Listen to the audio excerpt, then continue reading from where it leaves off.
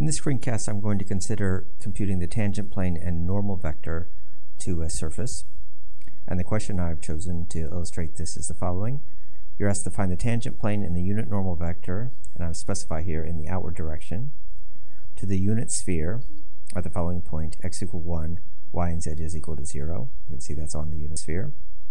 And you're told to use spherical coordinates. And I would say that in general, if you're working with a sphere, you should use spherical coordinates unless you're told not to, or unless there's some other good reason not to.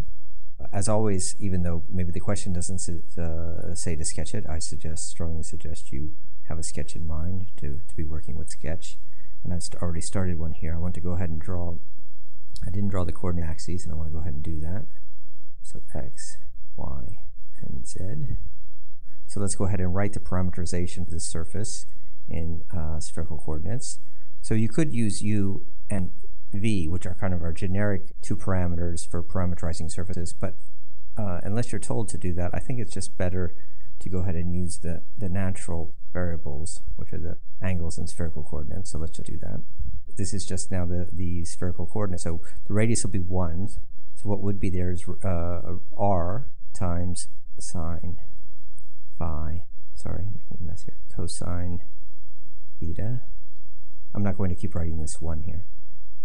Sine phi, sine theta, cosine phi. Just barely made it. All right, so that's the parameterization of the sphere. And then we need our point in question in spherical coordinates. And I didn't label it here. That's our point in question. That'll be r of u naught v naught in our generic notation, or here r of theta naught phi naught. And you know what? I'm just going to go ahead and erase those since I don't have room.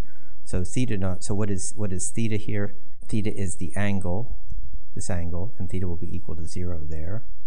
And what is phi? And recall phi is this angle that comes down, curve at constant theta.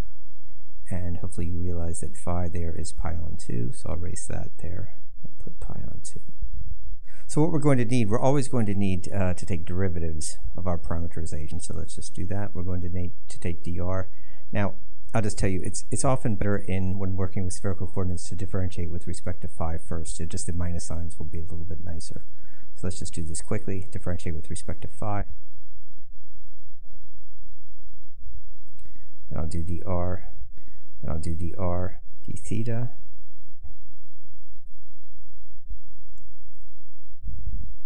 All right.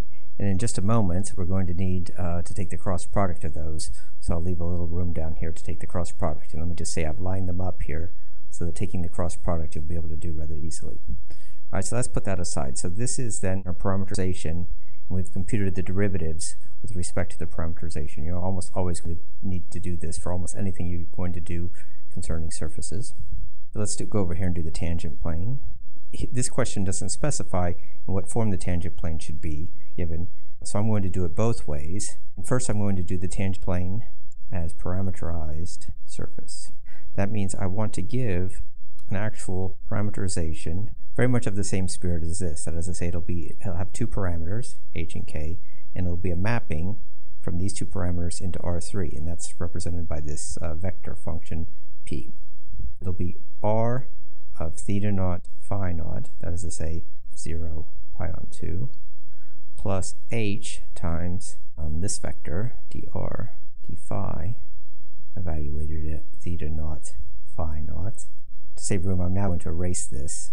We remember that we have to evaluate it at the point in question, plus k times dr d theta, again evaluated at the point in question. This point, of course, this is the point x equal 1, y equal z equals 0, plus h times, now, dr d phi. First of all, before I go plugging in here, let's just see, we should just be able to guess what that is. Dr, that is to say our parameterization with respect to phi, should be at least proportional to, looks like minus z hat. All right, let's just see if that's true. Dr d phi. Now we're going to plug in here at phi, theta equals 0, phi equal pi on 2. So phi equal pi on 2, that'll give us a 0 here, and a minus 1 there. So in fact, we do get 0, 0, minus 1, plus k times dr d theta should be proportional to y hat. And we're going to plug in now 0 and pi on 2 into here. In fact, it is 0, 1, 0. And so you could compact this into 1k minus h. That gives me a parameterization of a plane. Right, so as I vary h and k over all reals, all the points in R3 that will be traced out will be a plane. It will be the tangent plane. I'll just draw a piece of it here. And of course, it goes off to infinity. Well, let me go on now to do the next part, which is to compute the unit normal vector and in the outward direction. All right, and so that will be n will be equal to plus or minus. There will be there are two possible unit normal vectors to the surface, and we'll have to at the end decide which of them will be pointing in the outwards direction. And they'll be given by the cross product of the derivatives of our parameterization, and that in general won't be of unit length, and so we'll have to divide by the norm of that to get a unit vector. And I haven't stated here, but it's understood that all of the derivatives are evaluated at the point in question, this point here. All right, so we need this cross product. That's the basic thing we need. That's one of the things you very frequently need in working with surfaces.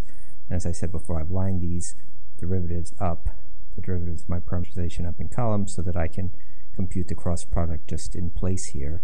And so let's just do it. I won't, well, let me just write it very small here. dr d phi dr d theta is equal to, and so I just imagine there would be an I hat, j hat, k hat here. And I go about computing formally computing the determinant of a 3×3 matrix with those unit vectors. So let's just do it. Plus that sine squared phi cosine theta I hat, sine squared phi sine theta j hat, and then plus here I'll have a cosine phi sine phi. And I'll just tell you, you can work this out. You're going to have, when you go this way and this way, both times you're going to get a cosine phi sine phi. Then here you're going to have a cosine squared theta plus sine squared theta k hat. And this, of course, is equal to 1. Okay, so this occurs all the time when you work in spherical coordinates and take this cross product. I just want to evaluate this now. Can I just do it this way? At theta equals 0, phi is equal to pi on 2. Well, when theta is equal to 0, this will give me a 1. Phi is equal to pi on 2. That's a 1, so that'll give me an I hat. And then this will give me a 0, so I have 0 j hat. This cosine here will give me a 0, so I have 0 k hat. So plus 0, so it's simply equal to I hat. So in fact, in this case, this cross product is already a unit vector, so its norm is 1. So in this case, it turns out to be plus or minus I hat. And since we want the outwards direction, we have that the unit vector will just take it, not necessary to write the plus, but plus I hat. And so that is obvious from here. So I had to take the plus direction because there's 2. It's going to point in the I hat direction. Well, that's obvious. If this unit sphere here, if you're at that point, the normal vector to the sphere is pointing radially outwards or inwards. And since we want the outwards direction, it'll be pointing this way. And so this then is our unit vector, or n. Then the final thing I want to say is that there's a second way to represent the tangent plane, and that is using this normal vector. So you can write an equation that the points on the tangent plane must satisfy, and I think we can all remember what the normal vector is, so let's just go to the next page. So I want to do the tangent again. I'm going to do it as an equation for the tangent plane. All right, and I'm going to take the normal vector, dotted into the points on the plane, the points on the plane x minus the point in question x naught equals 0. So we know this gives n hat, well n, I call it n hat. Sometimes I put a hat on it, sometimes not. It's a unit vector. In any case, this is a unit vector. Here's I hat dot x, so x will be the vector x, y, z. Those are the points on the plane, minus x naught.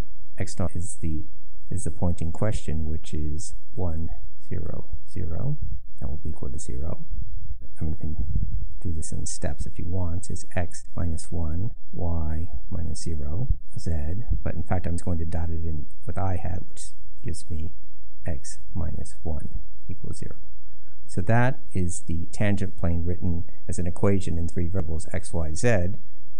Again, just recall it has to be a linear equation, and this is, and that's it. And of course, this is the equation for the tangent plane. Here is the tangent plane. It's the plane in which x is equal to 1 and y and z are unspecified. They can be any real values, which again is consistent with the parameterized version of the tangent plane. X is equal to 1, y and z can be any values as given here by the two parameters h and k. That's a pretty standard calculation of the tangent plane in two ways. In either are valid representations of the tangent plane. You could do either, let's say, unless you're told. The unit vector, the normal vector is always done this way. This calculation, it can be messy at times, but it's not too bad. And that's the example.